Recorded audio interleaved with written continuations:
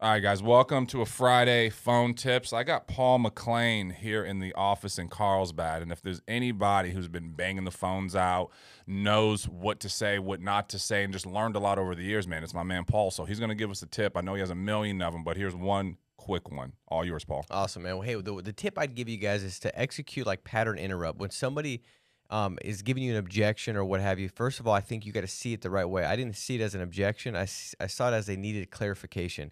Because objection is almost like you're putting something before you that you got to overcome.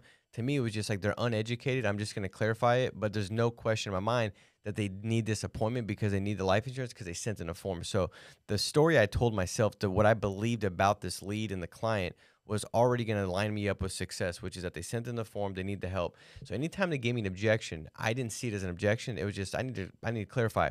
How did I do that? So I'd say, hey, great question, Dom. My purpose of my call is just to see what you qualify for at the best price possible. Now, as far as getting the information that you want for your family, I could get you squeezed in between appointments at 4 or 7. So that's just that pattern interrupt. So always ask a question. The person that asks the most questions win.